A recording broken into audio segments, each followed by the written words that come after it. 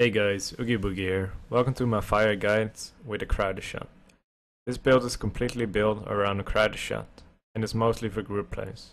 I completed a Greater F47 solo with this build, but it's a lot harder than running with a cold or physical build. In this video you can see the playstyle from this build. I'm running with Smokescreen, Sentries, Mark for Death with Mortal Enemy, Companion, Elemental Arrow with Immolation Rune, Cluster Arrow with Loaded for Bear. This build is all about building hatred quickly and spamming Cluster Arrow. You regen a lot of hatred because of the Krider shot with Mark for Death and Mortal Enemy. The Immolation arrows you shoot at the target gives you 4 hatred, plus the hatred you get from the pool on the ground.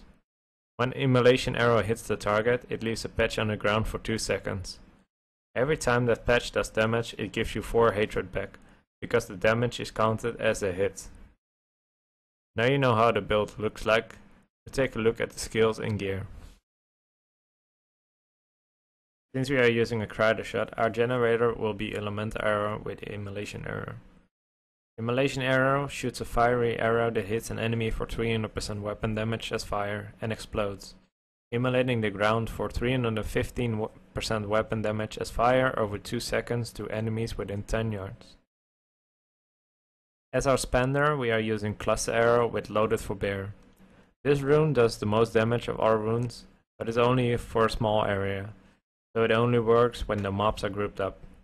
I've tried the other runes but concluded Loaded for Bear was the best for groups. When you go solo with this spec, you can switch to physical or cold rune.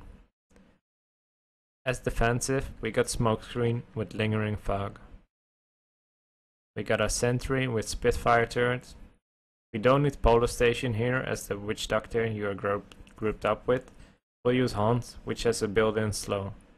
I don't suggest using Polar Station with this build, since I found out that it will lag the game a lot. We're using Mark for Death with Mortal Enemy. Every attack you do on a marked target will give you 4 hatred.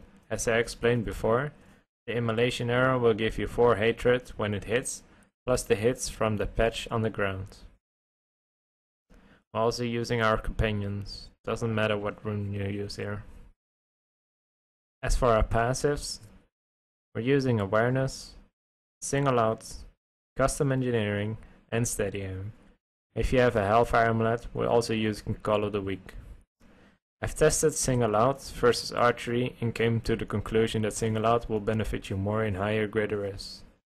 Now we're moving on to the gear. We are using 3 legendary gems: Stone of Vengeance, Bane of the Trapped, and Gokuk of Swiftness. You can also use the Taigu gem, but I wouldn't suggest using it in solo or 2 players, since it's very hard to keep it up. The attack speed from Gokuk gem helps out a lot on the hatred generation. Our weapon is the Krider shot. You want to have high damage, plus elite damage, resource cost reduction, or attack speed. All choices work with this build. We want Marauder boots with dex, fit, movement speed if you're in a group, and all res if you're solo, and cluster arrow damage. We also want Marauder pants with dex, fit, and all res. Marauder gloves with dex, crit hit damage, and attack speed or resource cost reduction. I prefer to use attack speed so I can generate faster hatred. We want shoulders with dex, area damage, resource cost reduction, and sentry damage. If you go solo, you want to have dex, fit, resource cost reduction, and sentry damage.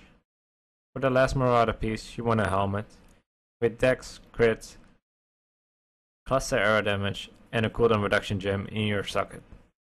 If you go solo, you want to have Marauder's chest piece and a Prideful.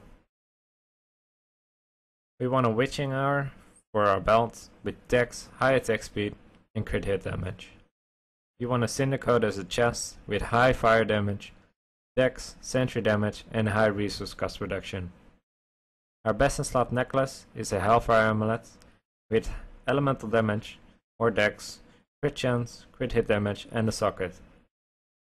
In our wrist we want Reaper wraps with high elemental damage, dex, vit, crit, and high restore of resources.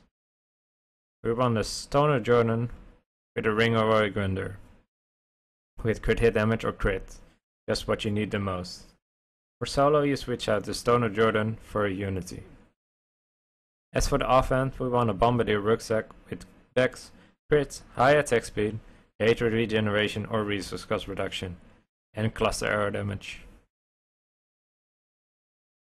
You may have seen the build in the beginning of the video, but I will show you anyway.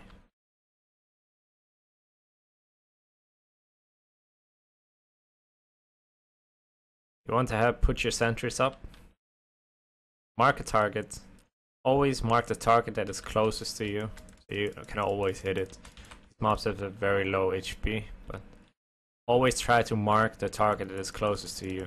If you mark a target behind the mob that you're hitting, you won't generate any hatred because you're not hitting the target. Like if you do it like that, you won't generate any hatred because you won't hit the target. You always want to hit the target that is the most closest to you. If you got a big group and there's only one mob in front of you, mark that target like this, shoot there, and shoot your cluster arrow behind that mob. So you generate your hatred, but you're not focusing that single mob. So you're not wasting any DPS. I hope you learned a lot from this guide. I'll see you in the future.